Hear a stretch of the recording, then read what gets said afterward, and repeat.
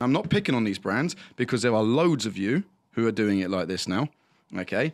But that essentially is why NAPIT is saying that does not comply, because there is nothing in that device there that has an overcurrent protected device in it. It has a fail-safe device, okay? Brilliant, they all do, but it doesn't have any form of dedicated overcurrent protection. That has to rely on the DNO fuse entirely. But we also don't know, and most of the DNOs don't know, what fuse is actually in it.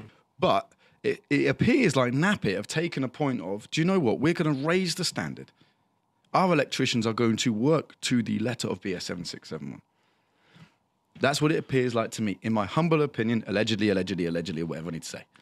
There's place for everyone, but when you're putting electricians at risk, which is what I said would happen, this is going to fall back on the electrician to put right, which is exactly what's going to happen in that guy's assessment. That's when I had an issue with it. And that's why I did the podcast and everything else.